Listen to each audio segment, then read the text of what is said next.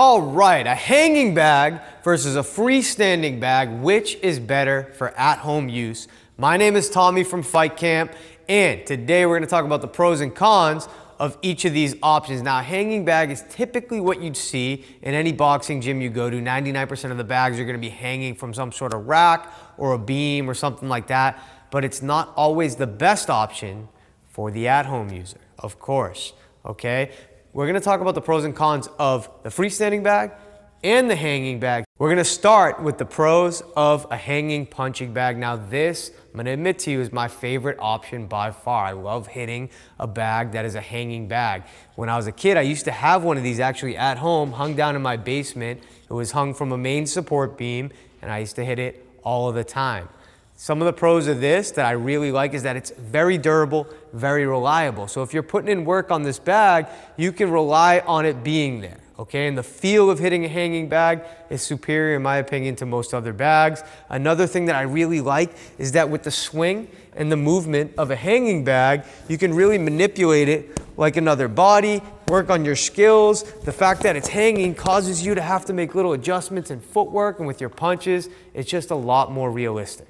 Okay, now for the cons of a hanging punching bag. Like I said, I used to have one hung at home, and my mother used to want to kill me when I would go down the basement and hit the bag. That's one of the biggest cons, is the noise that it makes. So if you drill this thing up into the main support beam of your house or into the wall, every time you hit it, boom, boom, that's all you're gonna hear. The whole house is gonna shake. You're gonna hear a ton of noise. Pictures, if they're not like properly hung on the wall, they're gonna fall. The glass is gonna break. So noise, vibration, all that. Another con is that you gotta set it up. So you gotta find a way to drill into a support beam. You can see what we have here. It's kind of rigged up to like a big steel support beam. Most people don't have things like this in their house, so they're gonna have to drill into, you know, studs or something like that. You need the tools, ton of setup time. There's a ton of risk that you don't do it right. It becomes dangerous and it falls. So that's definitely a big con right there, is the setup. Also, with this kind of bag, you have the noise, you have the setup. One thing that you'll see is that people hit it so much up top, over time, all the stuffing gets packed down into the bottom of the bag, and then you finally throw that body punch, psh, no good. All that stuffing gets down there, it's hard as a rock. And then finally, with some of these hanging bags, this is one from Modest Vintage. They come, you see the picture when you buy it, it's full. It came to us completely empty. So we had to find stuff to stuff it with. That was a little bit of a disappointment. They're not all like that, but that is a con you have to look out for. Now for the pros and the cons of a freestanding bag for at-home use. All right, so for the pros, I mean, the first pro is that you don't have to drill into your wall and like permanently install it and buy all these tools and stuff like that. That's definitely a big pro. Another big pro is that it's versatile. So let's say you have it taking up a little bit of space when you're working out, but you need that space. You can easily move this thing into a corner, roll it into the corner of a room or up against the wall. That's a huge, huge pro. Another huge pro is that if you get a sturdy one, we have the FightCamp bag right here. It gets filled with 350 pounds of sand, so it's really difficult to move when it's filled properly. It's really reliable and it doesn't make a ton of noise like the hanging punching bag does. It doesn't shake your entire house if you fill it properly. Now that's not the case with all freestanding bags. If you get a less reliable version, it is gonna shake around a lot more and it might even get knocked down, which takes me to the cons of a freestanding bag for home use versus a hanging bag.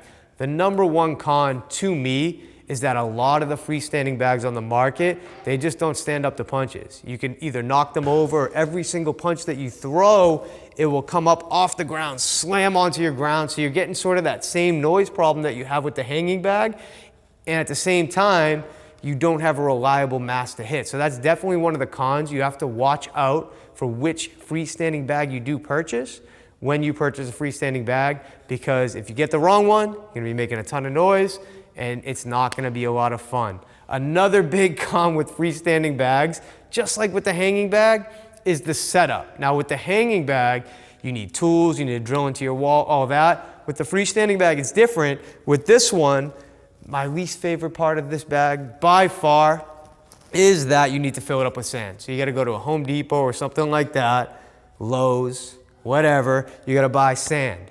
This took 4 bags of sand. This comes off, there's a tiny little hole, you get a funnel, you pour the sand in there, it could take you like an hour.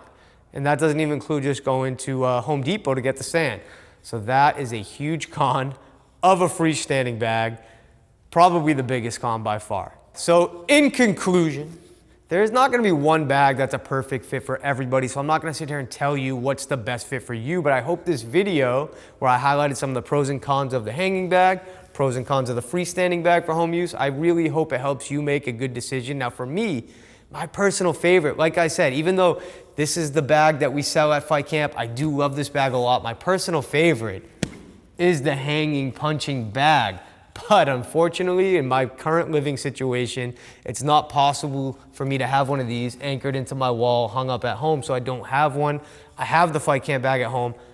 I put in work. I love it. It's not my personal #1 favorite, but it's really good. It's a good, solid option. I hope this video helped you. Make sure to like, subscribe, and comment. Let us know if there's any other topics that you'd like us to cover, and I'll see you in the next video.